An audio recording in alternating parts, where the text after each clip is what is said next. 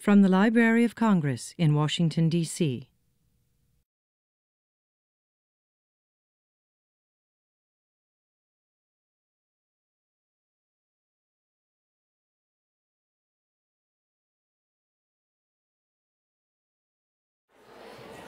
Good morning, everyone. Good morning. Good morning. Welcome to the Library of Congress and to the inauguration ceremony for our 4th National Ambassador for Young People's Literature. Let's applaud the event itself as we get started.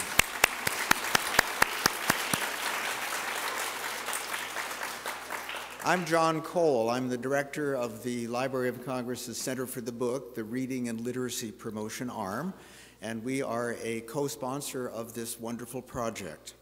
Our center was established by law as a public-private partnership way back in 1977. And our mission is to promote books, reading, libraries, and literacy. The center also administers the library's Poetry and Literature Center and the Young Readers Center, which you're going to hear more about and we hope have a chance to see before the morning is over. So thank you to everyone who is here today. We are especially privileged to have 2 members of Congress, and I want to also extend a special welcome to the Stuart Hobson Middle School students who are somewhere around here. Can I hear from them?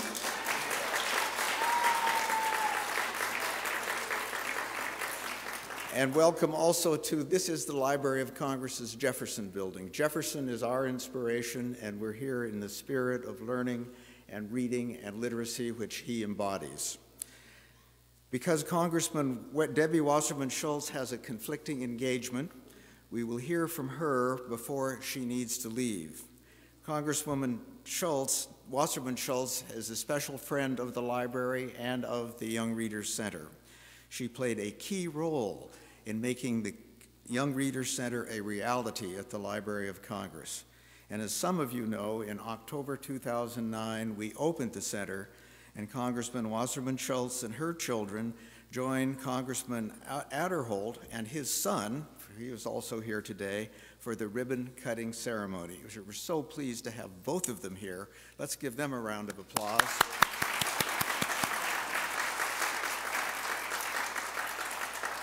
Congresswoman Wasserman Schultz is the ranking member of the Appropriations Subcommittee on the Legislative Branch and also a member of the Appropriations Subcommittee on State and Foreign Operations.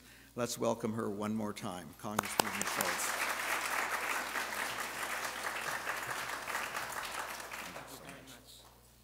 Thank you so much, John, and I appreciate that kind introduction and for being a true visionary for the Library of Congress. And it is really wonderful. Great to see all the kids. Makes me miss my kids, but I'm going home today, so looking forward to that in a few hours. And I'm really pleased to be here today at the inauguration of Kate DiCamillo as the next National Ambassador for Young People's Literature. A great source of pride for her family. I know she's excited as well. And choosing Kate DiCamillo as the newest National Ambassador was probably one of the easier decisions for Dr. Billington. There are a lot of challenges that the library faces, especially during difficult sequester-based funding times, but this was not one of those challenges. Kate is an award-winning writer of children's books. Her stories speak to children of all ages and backgrounds by exploring complex themes such as loss, parental absence, and spirituality in a way that younger people can so easily relate. Not only is she an amazing author, she's also a Florida Gator. Go Gators! Yay! It's so exciting to see a fellow alumna at the University of Florida be selected for this important role, and it's fitting. See, the Gator Nation is everywhere, my friends. And it's fitting that we have chosen the very building that houses the Library of Congress Young Readers Center as the location for today's ceremony. It was just over 4 years ago, that I was here with my colleague, Congressman Adderholt, for the grand opening of the Young Readers Center with my 3 children, Jake, Rebecca, and Shelby. And that was a very special day for all of us. It's incredible to see how much progress has been made over the last 4 years, thanks to Dr. Billington's continued leadership. And I just want to share with you the story of how I came to have a conversation with Dr. Billington about needing to make sure that the jewel of the Library of Congress, the Jefferson Building, had a place to instill passion about reading and books in young people. When I was elected to Congress in 2004, my children had just turned 5 years old. And so you can imagine that story reading and books were really something that was a big part of their lives and still are. And so the very first thing that my children, and I have twins, my older two are twins, that Jake and Rebecca wanted to do when we came to Washington, Mom, I want to go across the street to the Library of Congress and check out a book. Okay, no problem, we're going to go do that. So we marched across the street together and got to the Library of Congress, went into the main room and went up to the desk and said, "Where is the children's section?" And sadly, at the time, the children's section was in McLean. That was the response we got because all of the children's books were housed in another building for very sensible reasons. But when I had a chance a couple of years later to meet with Dr. Billington the first time after I became the chair of the Legislative Branch Appropriations Subcommittee, that's really the first thing I told him. And I told him that story and said, you know, if there's any place in Washington, D.C. that we have an opportunity to inspire children's passion and love of reading, it's the Library of Congress in the main building. And, you know, folks like Dr. Billington and high-profile people, often when confronted with something that may be slightly uncomfortable, will say, "Oh, well, I'll look into it." No, not James Billington. He immediately said, "Oh my gosh, you're absolutely right. We are going to take care of that." And take care of it he did. The Young Readers Center was opened, and now it has expanded in size and amount of programming since the opening, welcoming an average of 40,000 visitors annually. And the center now includes titles in Braille and foreign languages, and this year they introduced an author series on books and beyond for young people, expanding literacy programs for schools in the DC metropolitan region, and continuing the very popular story time each Friday morning, which Robert and I had an opportunity to have our kids attend as well. I'm so excited about our mission at the Young Readers Center because right here at the greatest library on earth, we're instilling a love of reading in children. And we know the evidence speaks for itself. In those critical first few years and beyond, reading to a child is make or break for language acquisition and being prepared for that first day of school. And a child who reads is a child who is setting themselves up for academic success at every level. Each time I've sat down with a book with my twins, Rebecca and Jake, or my youngest, Shelby, I relish the quality time that we spend together and the bonding moments that happen as we share in those stories. More than just a learning skill, I know that as they become readers, they are having the chance to experience the world beyond themselves. Through reading, they have a chance to discover new places and travel back in time through history. They are learning empathy, compassion, and what it feels like to be in someone else's shoes. That's why the work that you all do here at the Library of Congress is so important, and thanks for all you do. And I can report that, especially for my daughter Rebecca, who has a lifelong 14 years, since they're 14, love of books. I think I'm single-handedly keeping Barnes & Noble in business. Every weekend, practically, when I come home, Mom, I'm done with all the books that we bought. It's time to go to the store again. And now we actually, a couple of weeks ago, she said, because the public library, thankfully, is across the street from the high school, and she said, Mom, we've got to go renew my library card, because Lord knows where that was when the last time we used it, because I want to start checking out some books, too. So, Dr. Billington, thank you so much for your commitment. Thank you to the staff here at the Library of Congress, a dedicated group of public servants like this I've never seen. This is an incomparable institution, and I am so proud to be the chair of the committee that makes sure that you have the resources that you need, and you can always count on me. And I'm sure continue to count on Congressman Adderholt, who, when he was my ranking member, was an absolute pleasure to work with. Just so you know, everything is not entirely broken in Washington. Thank you so much.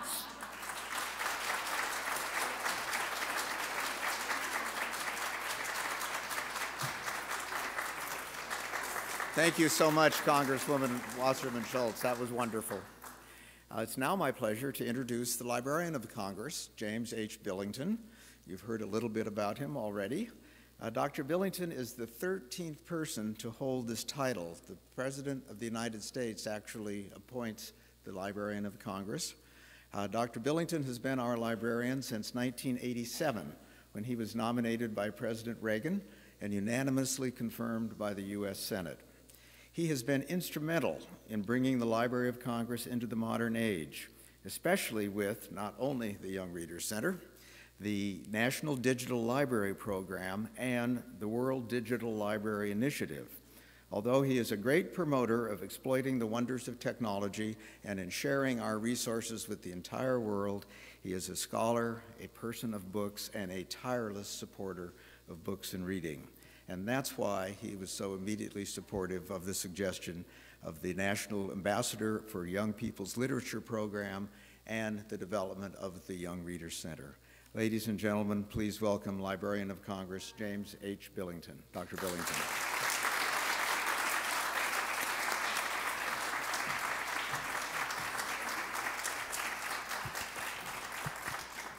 Thank you very much, John, and welcome to all of you. It's great to have you here at the library. And I want to personally thank, of course, Debbie Wasserman Schultz, who's had to leave, but she really was extraordinary in helping bring the message and the idea of a Young People's Reading Center within this beautiful Jefferson building. And of course, I have to personally thank also Congressman Robert Adderholt for his enthusiastic and indeed continuing support of the Library of Congress caucus in the Congress, which is something new in the 213-year history of Congress additionally. So, and I might mention that as co-chair of this caucus, Congressman Adderholt has actively worked to raise awareness among his congressional colleagues of the collections, exhibits, and activities of the library, as has, of course, Debbie Wasserman Schultz. So they're a great team, and we're very grateful that she could be with us and that Congressman Adderholt continues in this new role of a caucus of support for what we do here. Let me also acknowledge and thank Robin Adelson, Executive Director of the Children's Book Council, the co-sponsor of this remarkable ambassador program with an organization that's dedicated to instilling a love of reading in young people. It's a natural and a very welcome collaborator and co-sponsor of this whole entire enterprise. Today we highlight the importance of literacy, education, development, and betterment of the lives of young people through the appointment of our new National Ambassador for Young People's Literature. Now in the audience we have two previous ambassadors, John Seska, the originator of this, and Walter Dean Myers. Is Walter, there we, oh good. Okay, well, you can't have two launchings of this program that have been more successful, that involve people who were already wonderful ambassadors because they're both deep believers in the absolute fundamental importance of reading for everything else on the learning spectrum. By the way, it's great to have you old kids here. I'll talk to you later. I don't want you to think this is just some mutual admiration society among, but they've been wonderful. And we have John, of course, inaugurated the position as our first ambassador in 2008 and filled his role with characteristic enthusiasm and wit. And our most recent ambassador, Walter Dean Myers, brought his message of reading is not optional. A wonderful way of putting it to young people in schools, libraries, and even detention centers around the country. Walter and John, you guys really have been marvelous ambassadors, and I think we ought to give them a round of applause for making this a really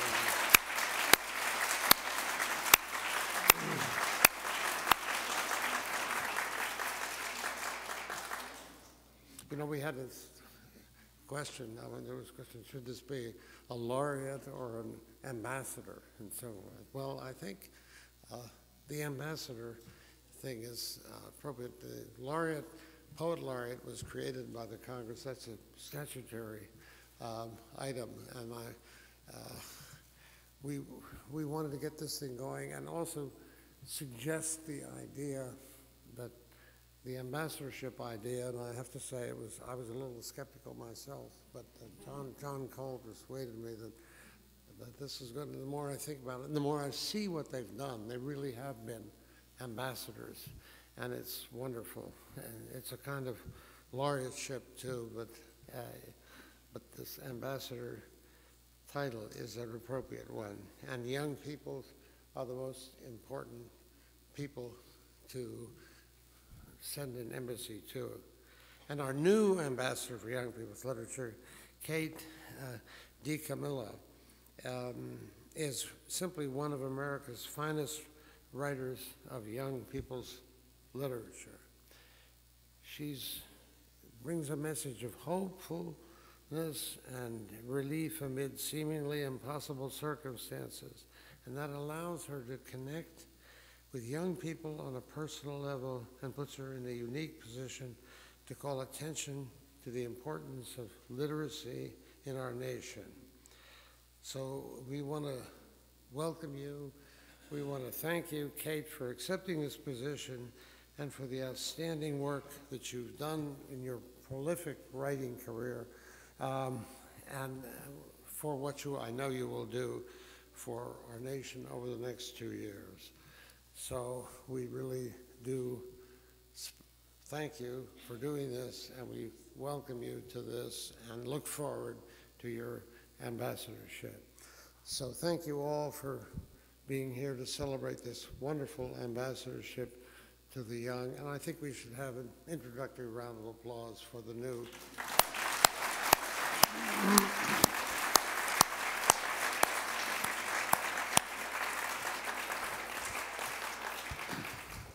Yeah, sort of speaking from the other end of the age defining way, insofar as that defines our identities. You look as if you could be part of the young people. You should be the ambassador too. So thank you for doing this. Now let me now turn things over to this interesting program, to the Library of Congress's champion of reading, John Cole.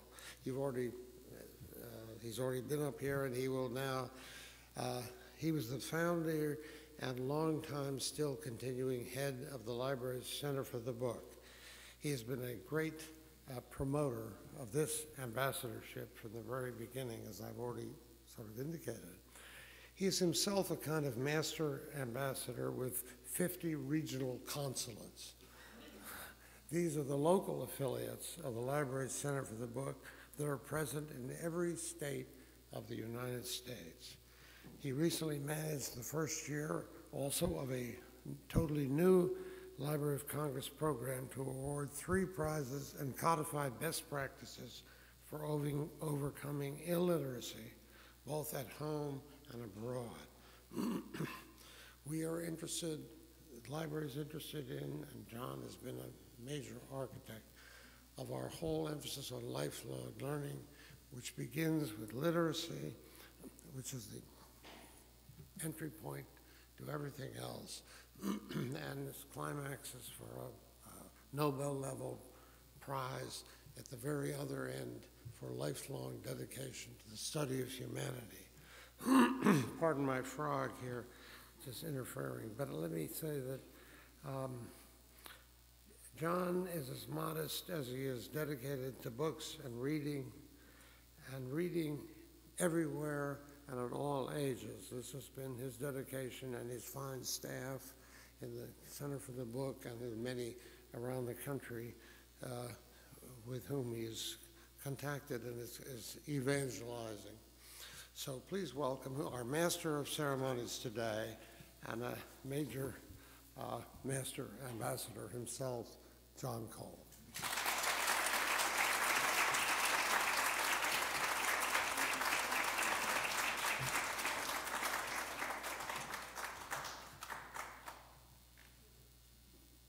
Well, thank you, Dr. Billington. I'm now going to introduce my partner in crime for this particular project, Robin Adelson, whom Dr. Billington mentioned.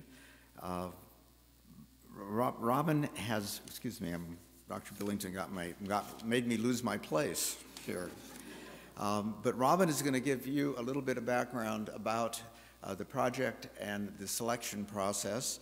Robin is the executive director of Every Child a Reader and of the Children's Book Council, and also a longtime friend and partner of the Center for the Book's National Reading Promotion Partnership. The Children's Book Council was established in 1945. It's another example of the partnerships that exist now that we're trying to emphasize and bring back to do more for books and reading and literacy. Since 1945, it's been the nonprofit trade association for trade books of children and young adults in the United States. The CBC promotes the use and enjoyment of trade books for young people, most prominently as the official sponsor of the Children's Book Week, the longest-running literacy event in the country. So we're proud to be a partner with the Children's Book Council. Robin, could you step forward?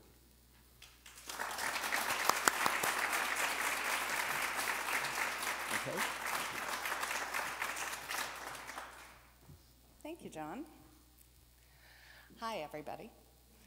This is our 4th launch of National Ambassadors for Young People's Literature, and I have to say they never stop being exciting, and they never stop being inspiring and motivating, and we are so delighted to see familiar faces in this room, new faces, absolutely.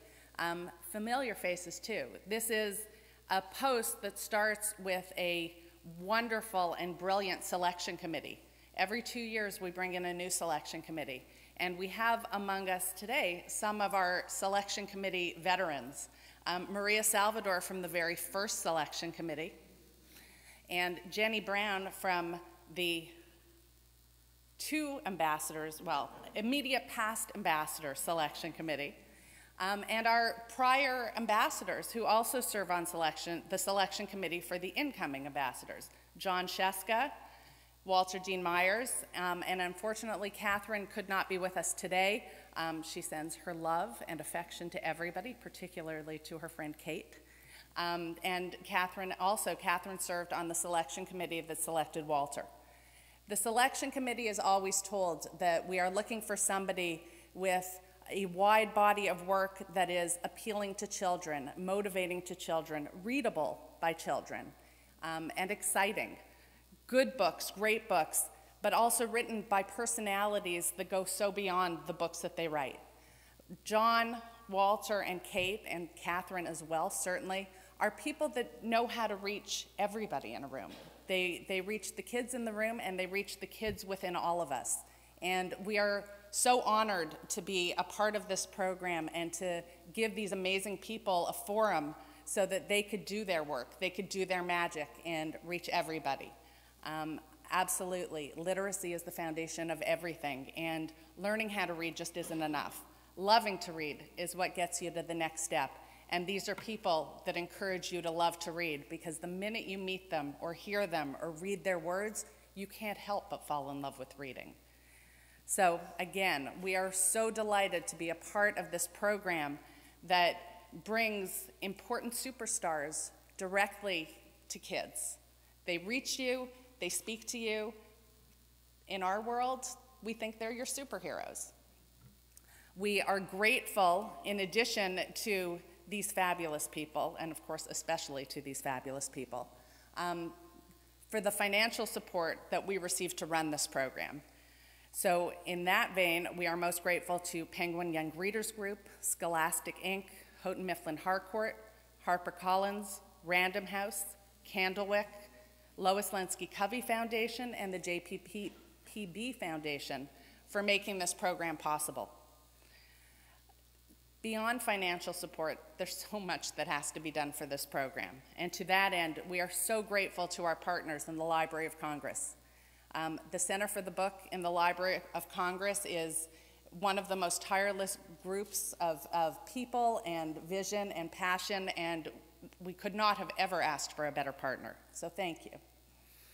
We are so grateful to our publicist, Virginia Anagnos from Goodman Media, who has been with us since the very beginning of this program, because as you all know, you can have a great idea, but if the idea doesn't get out there and nobody's ever heard of it, it kind of doesn't matter. So thank you to Virginia for allowing us and helping us make sure people know about the great work that these people are doing as ambassadors. Thank you, of course, to the tireless staff of Every Child a Reader and the Children's Book Council. And thank you again, and this is getting back to the very fun part of this, thank you again to our ambassadors. Each of our ambassadors has made this program their own. They've taken the initial vision of the program and they've really infused themselves into it, which was what we always had hoped would happen. And to see it happening with new ambassadors every 2 years is so exciting. Each of our ambassadors has developed a platform, and for 2 years they go across the country and visit with children and teachers and librarians and parents and caregivers, and they deliver their message, always coming back to whatever platform it is that they are passionate about and that they are focusing their term on. For each of our ambassadors, in connection with their platform, Every Child a Reader and the Children's Book Council has given a gift to the ambassador to help them on their way. We do this because our ambassadors are superheroes, and superheroes, as much as they have superpowers, sometimes need a little help. John Sheska's platform was reaching reluctant readers. To John, we gave a cape, because if Superman can have a cape, John Sheska can have a cape. He still wanted a helicopter and a jetpack. He got a cape. Catherine Patterson's platform was Read for Your Life. And in order to sprinkle magic on children across the country and encourage them to read for your life, we thought it would be helpful to give her a magic wand. And everybody knows that Catherine Patterson is a wizard with a magic wand. Walter Dean Myers chose Reading is Not Optional as his platform. Walter had a really strong message to deliver over the last 2 years. Walter is no doubt going to continue far into the future developing and delivering this message. Walter needed some extra little weaponry to help him. Walter received a sword. So here we have Kate. Kate's platform, which you will hear about from Kate herself soon, is Stories Connect Us. And Kate is all about communities, stories developing communities, stories bringing communities together, stories bringing each of us together and creating communities. Because you know what? We're so much stronger as a community than any of us are alone. And so, if you're following my train of thought here, you might have guessed this a little bit. It's not food. But every community you visit will no doubt give you food. But in the spirit of community, some superheroes have a sidekick. Kate, however, gets a community of sidekicks. Some of them might make you think of her books. I'm not going to say whether that was deliberate or not, but Kate's community of sidekicks include a rabbit,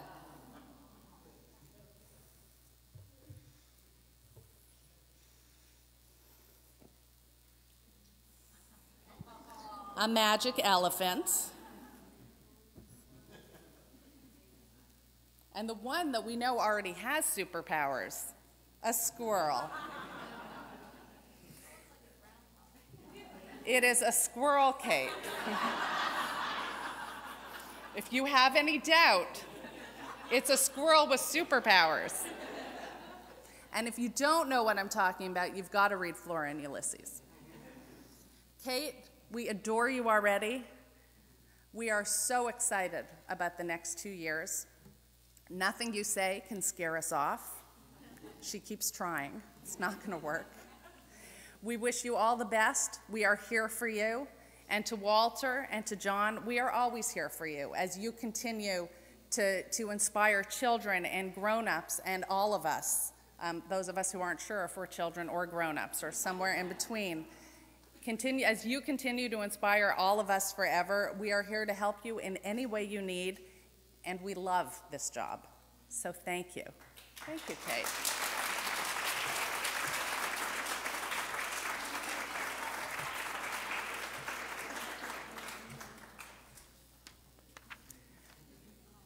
Thank you very much, every way, Robin. You've already heard about the important role that Representative Robert Aderholt has played in the creation of the Young Readers Center. I'd like to call on him for a few remarks. As a reminder, Congressman Aderholt is the chairman of the Appropriations Subcommittee on Agriculture, and he also serves on the Appropriations Subcommittees on Homeland Security and Commerce. Please welcome Congressman Robert Aderholt.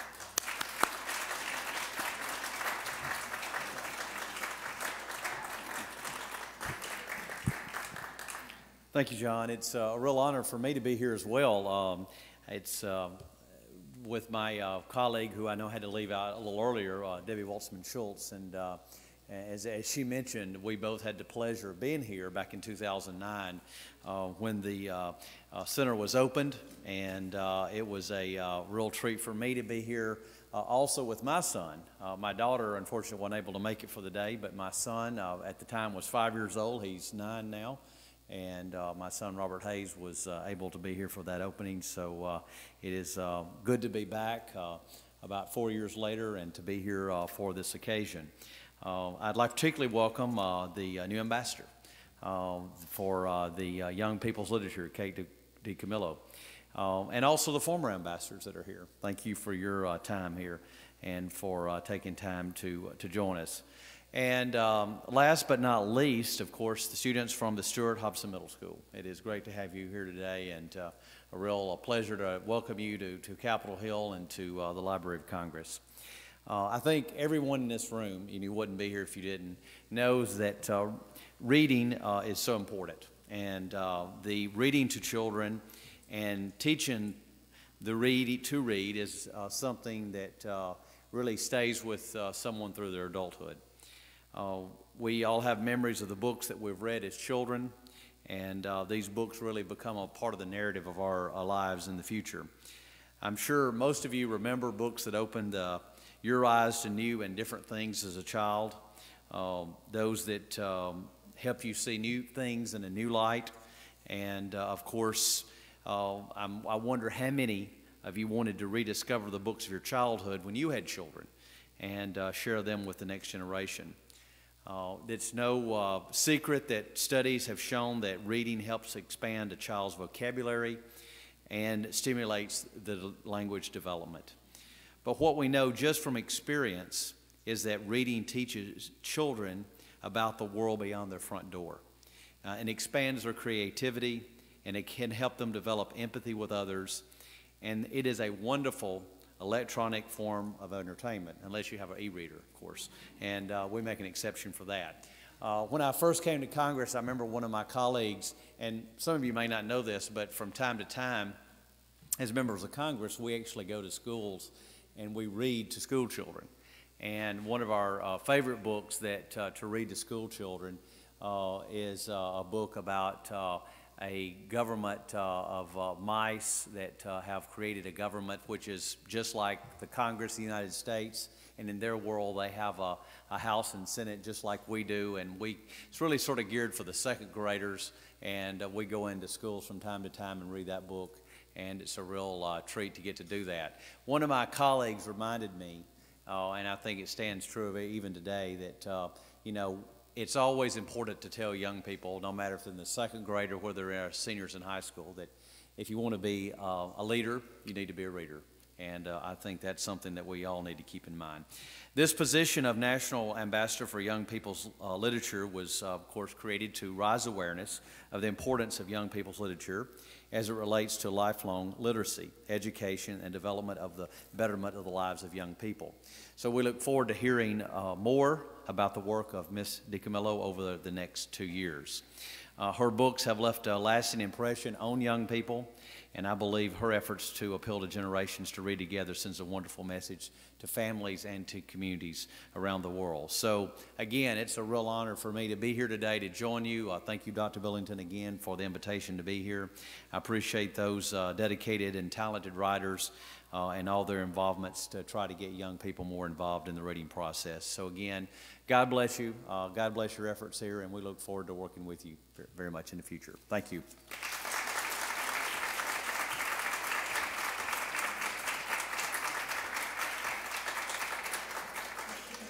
We're a young program, but we have a few traditions that have just really been developed. You can tell from talking to Robin, she's got a sense of history and a sense of how we move ahead each year as we look going far ahead, we hope. One of them is to have a final word from the current National Ambassador for Young People's Literature. Walter Dean Myers is here, and I would like you to just say a few words about your ambassadorship. Let's give him a hand.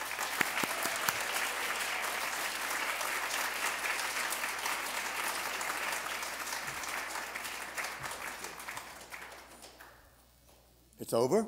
I'm finished? No. When I became National Ambassador 2 years ago, I was more or less prepared for the travel. Lots of travel, lots of flying, lots of airports, and oh my goodness. It got to the point where in some airports I could walk up to the newsstand and the woman would say, "Peanuts again?" That was fine. And I knew it was going to take my time, and so I was more or less prepared for that.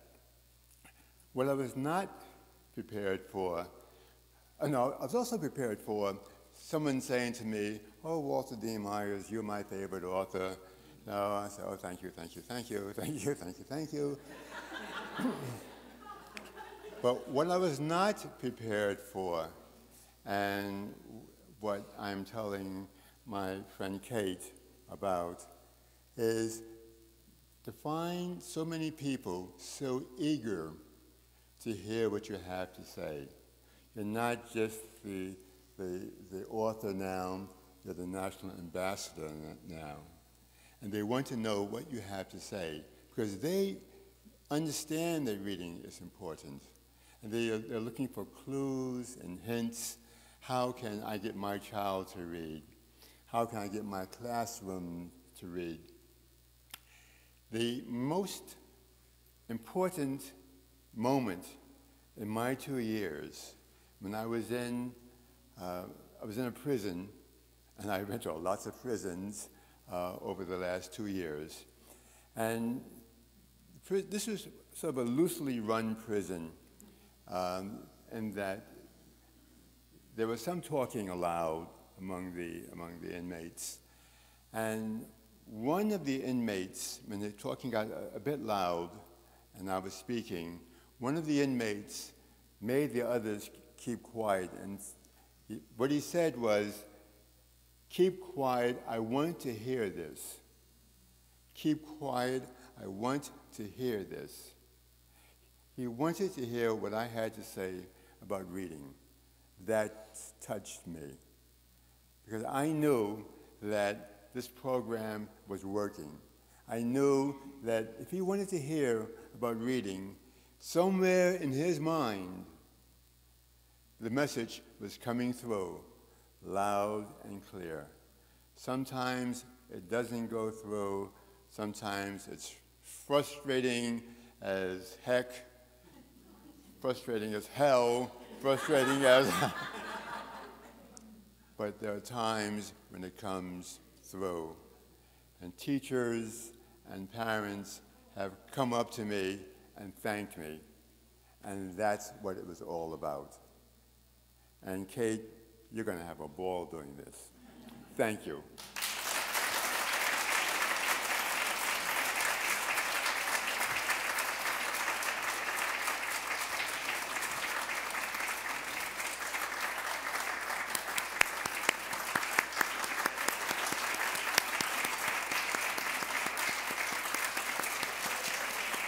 Thanks, Walden.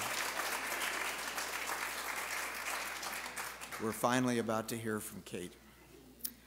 You've heard a lot about her. You've heard Dr. Billington talk about her as one of our finest writers for young people. You've heard Robin talk about how she was chosen, which gives you a sense of not only the effort, but the background and the thought that goes into the selection of each of our national ambassadors. You've heard others talk a little bit about what she brings as a person to the period that where she will be representing us. It hasn't been mentioned that the national ambassador has two things to do for certain.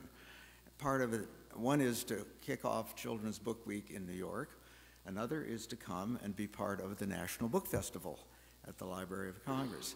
Beyond that, as Walter has indicated, there are special interests that the ambassador has. There are special places to go, state centers for the book around the country. It's a wonderful procedure and tradition that has been worked out. Now, Kate is, I think, the first ambassador who has had her first book, because of Winn-Dixie, not only a runaway bestseller, for which she received the Newbery Honor Award, but it was also made into a film. In 2003, she received the prestigious Newbery Award medal itself for the best book for young people from the American Library Association, for the Tale of Despero, which also was made into a movie. So she got off to a very fast start. Her own journey, which she has talked about a little bit, and I'm just going to capsulize using Kate's own look and talk about her own career.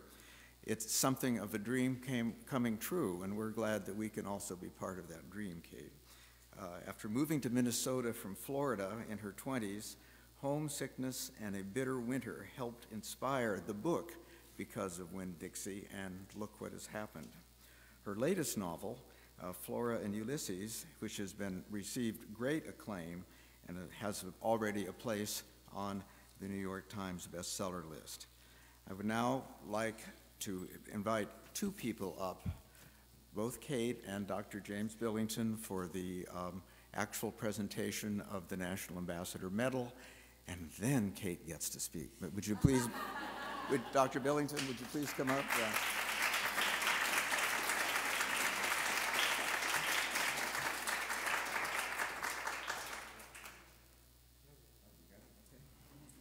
Kate, come on up.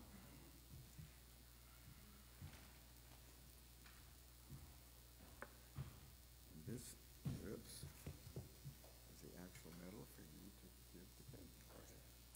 And I'm going to take my photos. Are you going to pronounce some magic words here? We'll look for you. have to bend We'll look for you for magic words.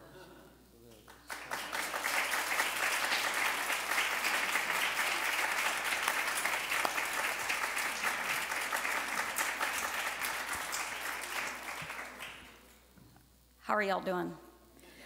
I wrote a speech, and I actually bought these yesterday in this very building, reading glasses. Is everybody ready for the speech? Over here, are you ready? Okay. I grew up in Florida in a small town 30 miles west of Orlando called Claremont. We moved to Claremont from Philadelphia in 1969 when I was 5 years old. Florida in those pre-Disney World days was populated by several strange and wonderful amusement parks. There was Weeki Wachee, where you could witness live mermaids performing a choreographed and sequined underwater spectacle. There was Gatorland, which you entered in a Jonah in the belly of the whalish way by walking through the gigantic toothy jaw of an alligator. There was Six Gun Territory, a theme park devoted to the Wild West, where every day at noon there was a showdown between the good guys and the bad guys on a dusty main street. Weeki Wachee and Gatorland and Six Gun Territory took up permanent residence in my young brain. I loved them. They provided dazzle and drama and danger. It was Silver Springs, however, which made the largest impact on me. Silver Springs had no mermaids with sequin tails, no gigantic alligator jaws outfitted with large cement teeth, no shootouts at high noon. What Silver Springs had was monkeys swinging through the treetops. Also, Silver Springs had glass-bottom boats. I loved the monkeys, of course, but what I could never quite get over was the mystery and magic of the glass-bottom boats.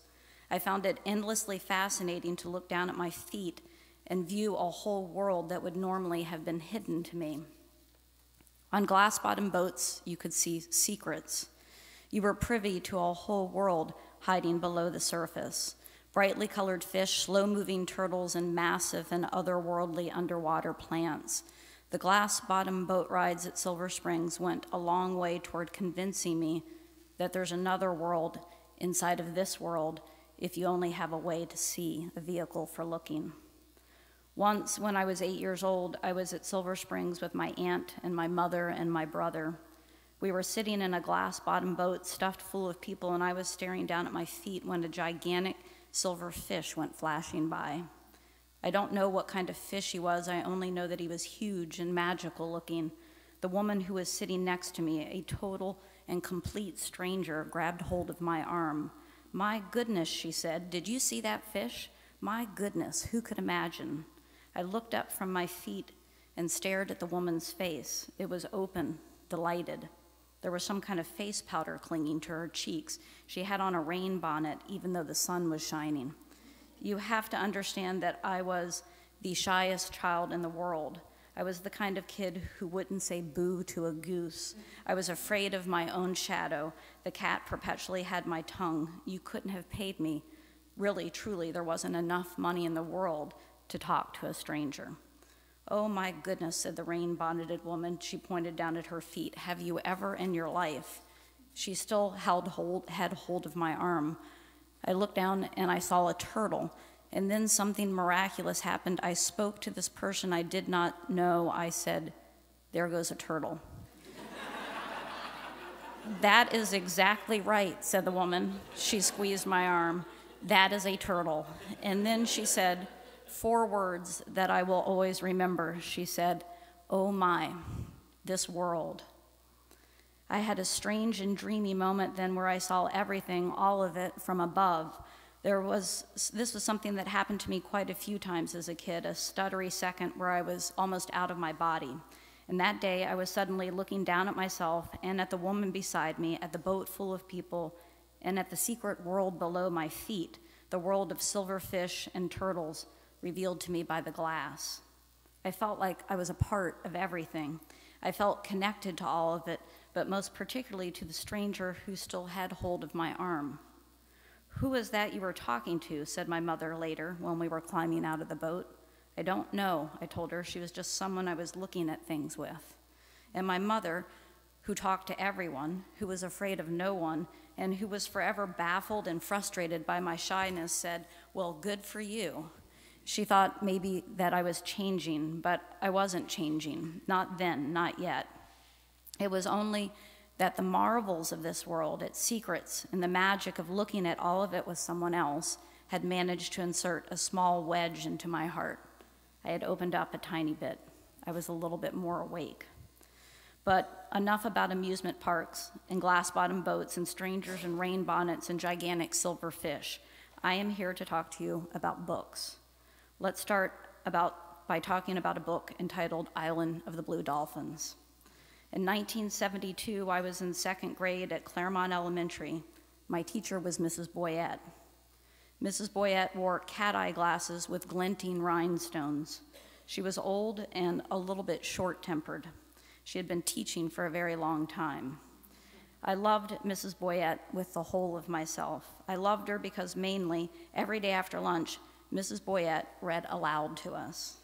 And out of all the books that she read to us in the course of that year, the one I remember most vividly is Island of the Blue Dolphins by Scott Odell. I loved the story, but the reason I remember the book so clearly is because of Tony Finchel. Tony Finchel sat in the desk across from mine. Tony Finchel liked to trip me. I've changed his name. He tripped me a lot. He purposely stuck his foot out into the aisle and then laughed and pointed at me when I stumbled. Why this upset me so much, I cannot say. Why I didn't ask him to stop or why I didn't trip him or tell on him to Mrs. Boyette, I don't know. I can only say that in addition to being a preternaturally shy child, I was a preternaturally terrified child. I was afraid of just about everything and everyone. To me, Tony Finchel was not a second-grade boy. He was a 6-foot-tall monster with claws and sharp teeth. One time, with no advance warning, Tony leaned across the aisle and pinched me. Most of the time, however, he confined his malicious actions to tripping. So anyway, Mrs. Boyette was reading aloud from Island of the Blue Dolphins, and mostly I was lost in the story and the strange wonders it held, to be left alone on an island, to be entirely by yourself and somehow survive. I hadn't known such a thing was possible. Much like the glass-bottom boat, the book had the feeling of a world hidden inside of the world I already knew. I was captivated, enthralled, but still, while I was a dreamy, story-oriented kid, I was also very much a terrified pragmatist, and the whole time Mrs. Boyette was reading, I was keeping an eye on Tony Finchel. There's a point in Island of the Blue Dolphins when the main character, a girl named Karana, tames a wild dog. This, to me, was the most thrilling thing imaginable, and I was literally on the edge of my seat as Mrs. Boyette read aloud to us. I was leaning forward, listening, and when I looked over at Tony Finchel, I saw that he was leaning forward too. His mouth was open, his eyes were lit up. I felt a small jolt go through me, a lightning bolt of recognition. Good grief, Tony Finchel was like me. He was on the edge of his seat too. He was enthralled too. He wasn't a monster. He was a kid. He was a kid who liked to hear a story. Just as I had floated above the glass-bottom boat that time, I floated for a second above the second-grade classroom at Claremont Elementary. I saw everything from above, the wood floors, Mrs. Boyette's glittering cat-eye glasses, the book in her hands. I saw myself leaning forward. I saw Tony leaning forward too. And then Tony turned and looked at me. He saw me seeing him, and he smiled at me, and I smiled back. Oh my, this world. Mrs. Boyette kept reading. She turned one page and then another page. The clock on the wall ticked steadily. The wood floors sighed and creaked. Life went on. But again, something miraculous had happened. I had seen Tony Finchel and he had seen me. Did Tony trip me again after this moment? Well, yes, he did. Was I still afraid of him? Of course I was. But the thing was that I had seen him, and I could not go back to unseeing him. He wasn't a monster anymore. He was a boy, and I was connected to him in a different, better way. This happened because of a story. This happened because of a story read out loud, a story read together. So what I want to say to you today is this: stories are glass-bottom boat rides. We sit together and look together at this world and at the worlds hidden inside of this world, and looking together, listening together helps us to connect. We are able to see each other. We open up. We change. I never really know what I'm doing when I tell a story. I write, as my writing teacher, Jane Rush Thomas, often says, behind my own back. And so it has taken me a long time to realize that I'm working toward the same moment in every story that I tell. And that moment is this one. Everyone together in a room, everyone connected. Reading stories brings me into that room. Writing stories brings me into that room. And reading stories and writing stories has brought me here into this room today. And what I would like to do with this incredible honor, the honor of being here with you in this room, and the immense honor of being the National Ambassador for Young People's Literature, is to work to bring more people into the room, to show that we are made of stories and that these stories connect us. In an interview in the Parish Review, the writer Jeanette Winterston says that when we read a story, we think, yes, that's what's happening to me, or this is how I feel.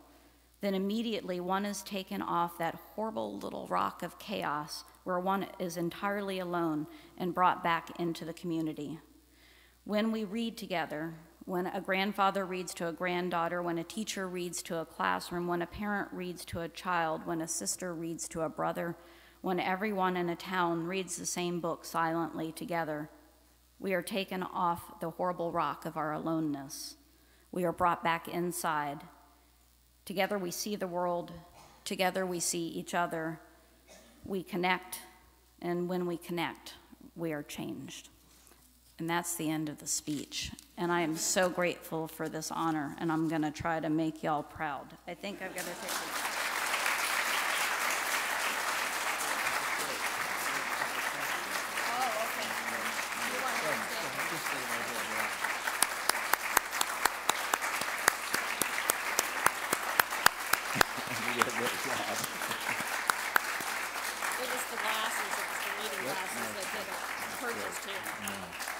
Wonderful job. I am told we have a couple of questions from the students. Is that right? Would you like to go first? Here, we have a microphone for you. Yes, thank you. So, firstly, Stuart Hobson would like to congratulate you on your becoming ambassador. And we wanted to ask if you're planning on writing any more books, because obviously anything that you write is like super popular. So.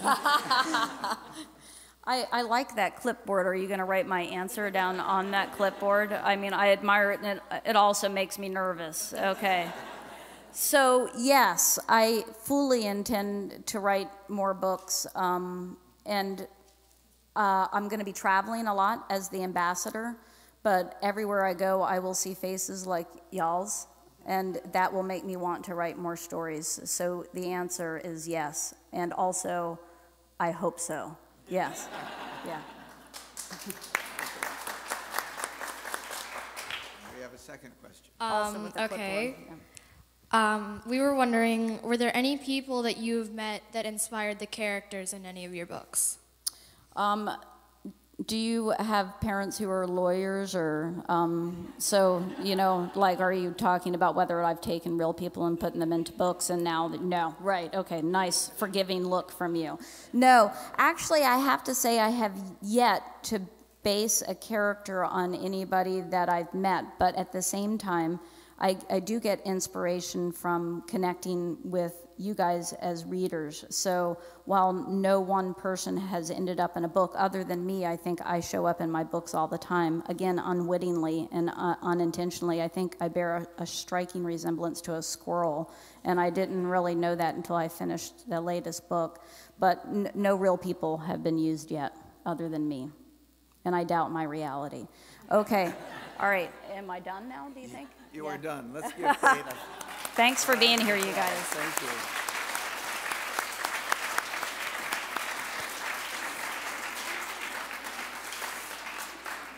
Thank you again, Kate. We indeed are almost done. Two announcements.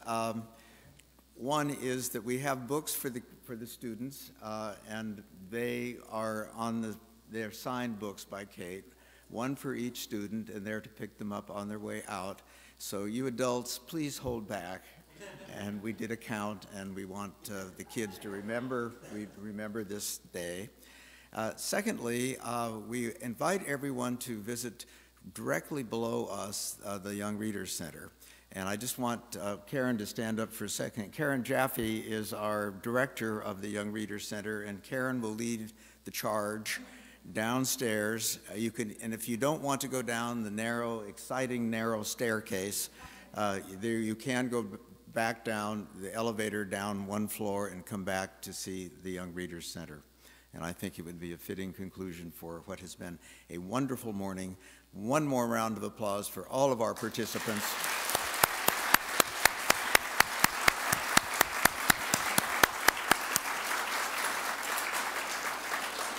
And I know we will all keep reading and keep posted on what's happened, and we'll see you here again in a couple of years. Thank you very much.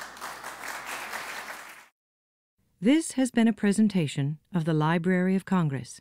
Visit us at loc.gov.